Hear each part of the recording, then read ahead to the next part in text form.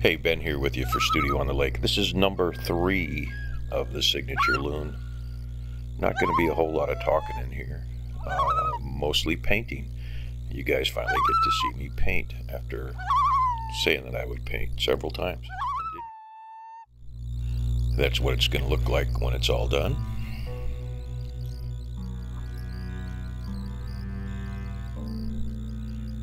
If you remember, it started with the head video.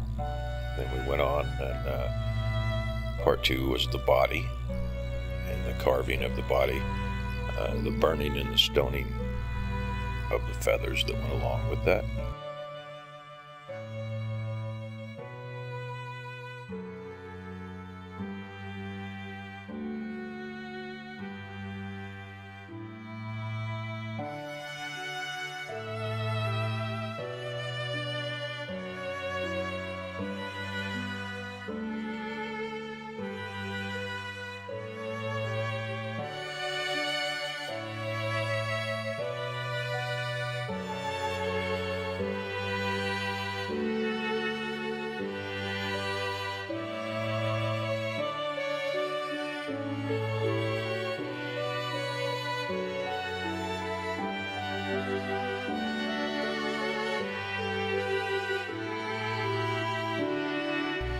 Alright, the paint that I'm going to use today is the same paint that I always use. It's Joe Sonia acrylic paint. And it's fairly translucent. It goes on in several different washes. But what you see here is I'm making black. I don't buy black because I don't like the color of it. It looks strange to me. So I make black. That's a little bit of paint, gray, some blue, and burnt umber, and then I'll put a touch of red in there until I mix that up until I get the shade that I want. I guess it's more of a gray black.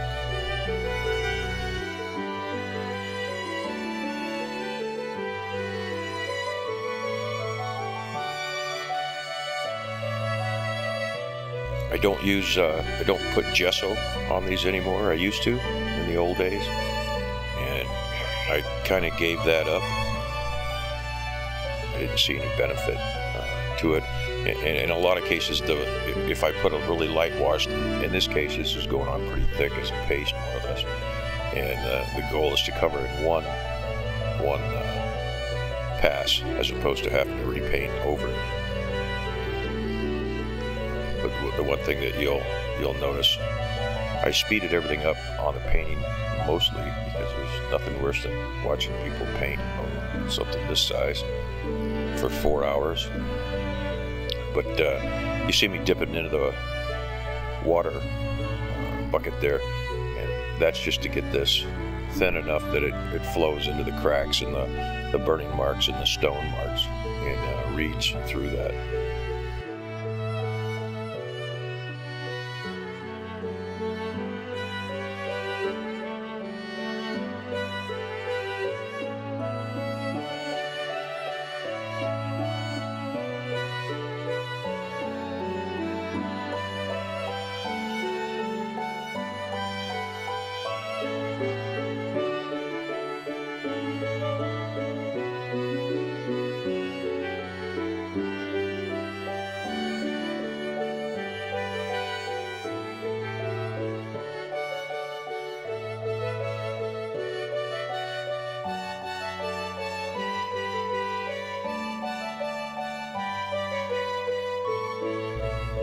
Of note in this portion right here, if I'm running a little bit thinner wash, you can see the burn marks through the paint.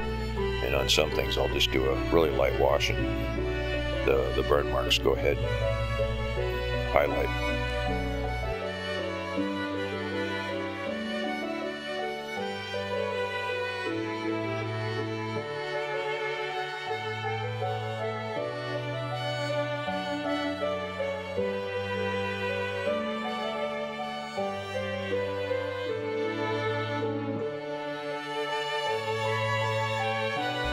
Here you can see how it's flowing down in there, and how thick I put it on. See here on the head. I'll come back with some water here and thin that all out. But gives you a good example of how it all goes together and what it looks like after. There is no burning on the front there. That's just all stonework. You see, you can get the feather shape without burning if you have patience.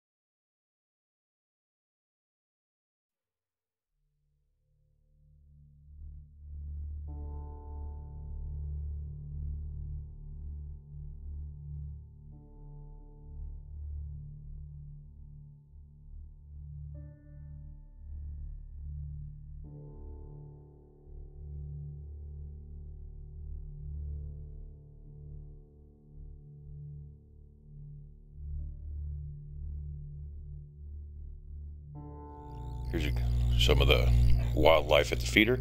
The blue jays are primarily taking the peanuts. They like the peanuts and they take those before the squirrels can get them. It's just a sunflower mix.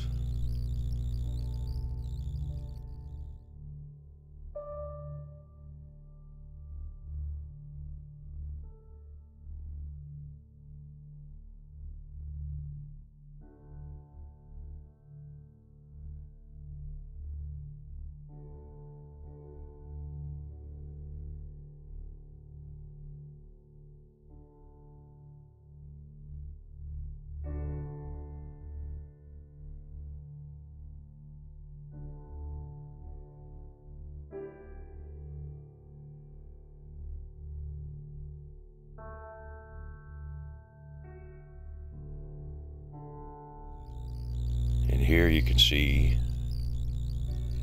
that the squirrels have gotten the lid off of the seed can, and ironically enough, like the blue jays, they're stealing the peanuts out of there and leaving the sunflower seeds.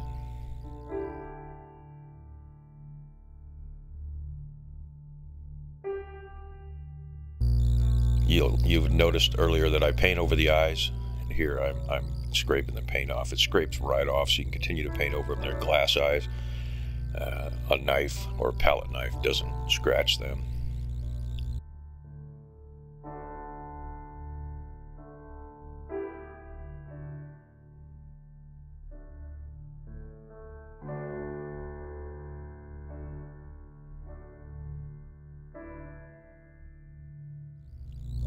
This color of paint, it goes on in 2 applications actually, and I'm not going to show you the second one.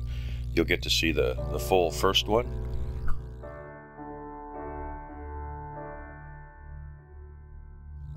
And it is unbleached titanium white, which comes out more of almost an eggshell color, but it's not bright. I like to paint this on first, and then I'll come back with pure titanium white over top of that highlight, and it gives it kind of a little bit of depth and some character in there.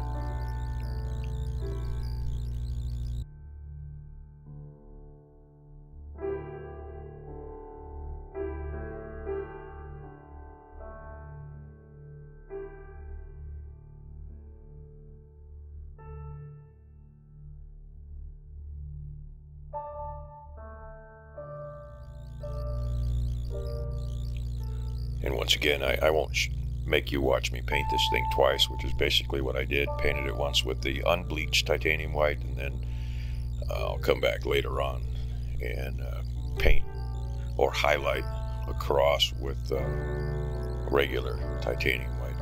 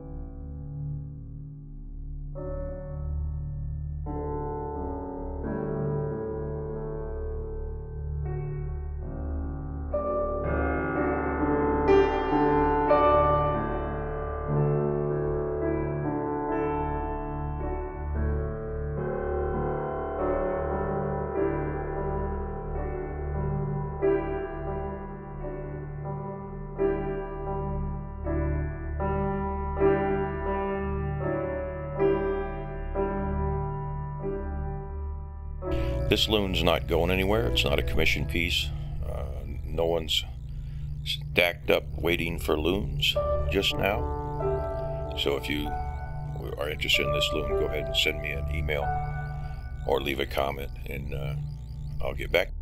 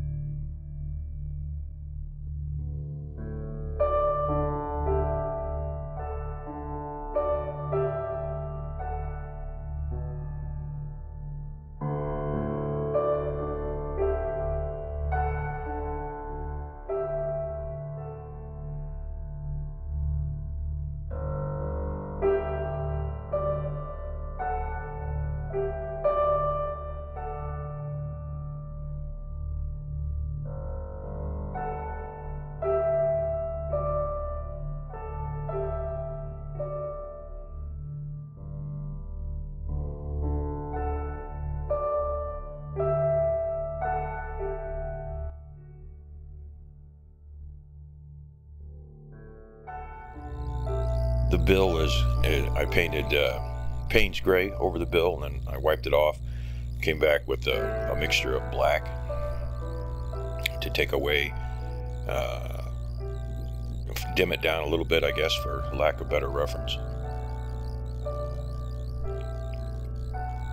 You'll see on the head there that I put a couple of green highlights in. You can go ahead and put some magentas and some greens in there. If you get to looking at up-close photographs of loons, they have several colors on their head, iridescent colors. In this case, I only put a little bit of phthalo green on the head in a very, very light wash. The light has to hit it just right for you to see it.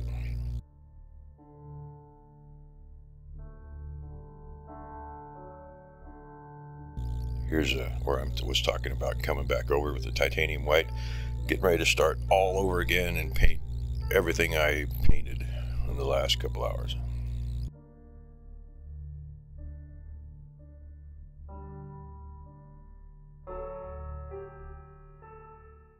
And there you have it. There's the last of the signature loon.